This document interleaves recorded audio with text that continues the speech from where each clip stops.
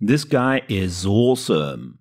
My sincere thanks to Louis. He created a free app which runs Stable Diffusion AI generator on your iPhone, which is amazing. And did I mention it was free? The app is called Draw Things AI Generation and you can get it in the App Store. If you have an iPhone and want to experiment with AI art generation, this is the perfect tool for that. We will generate an image and edit it in Affinity Photo, but first let's have a look at the app. It is quite powerful and contains most of the tools available from the desktop versions, like in-painting, out-painting, and text-to-image generation. The most important parameters are available for you to experiment and fine-tune the art generation. Also, multiple models are available which will generate different results. As most of the iPhones have a 2 GB of working memory, the models are limited to 2 GB for now. And you will need to have enough storage space on your phone to download them. Let's generate this prompt from Lexica and see what it makes of it. I will speed up the video a bit, but notice the time, which is 13:38. While the iPhone is processing, let's search Lexica for some inspiration. And it finishes at 13:40. The generation of the image took about 2 minutes on my iPhone 13. It might be faster on an iPhone 14, but all in all, the processing speed is pretty amazing. I think it did a pretty good job. As mentioned, we can modify the settings, and I will increase the steps a tiny bit. It also supports negative prompts, allowing you to specify what you don't want to see.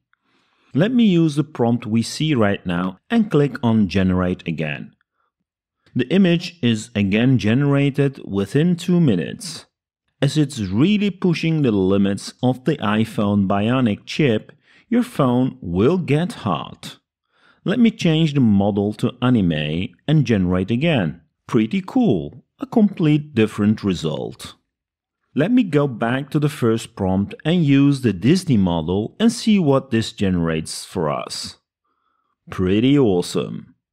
You can save and share the generated image. I have copied the image to Affinity Photo and let me share some quick tips to enhance and fix the generated AI art. So the first thing we want to do is to increase the image size.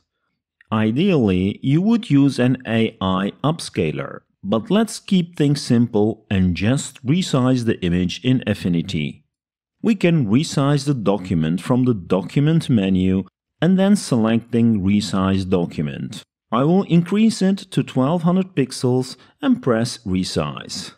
That looks much better. The resize also increased the noise in the image. To quickly fix that, we can add a live denoise filter to the image and increase the luminance level, which works well with these kind of images. This gets rid of most of the noise and the artifacts, but will also blur the image. To make it sharper, I will add a live unsharp mask and crank the values as much as I can without ruining the image. This will brighten the highlights quite a bit and the image might look a bit unnatural.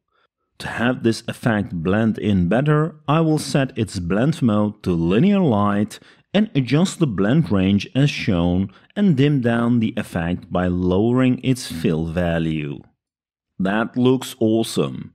It just makes it a bit sharper but also gives it more contrast. The image generated from AI tools will also not be perfect.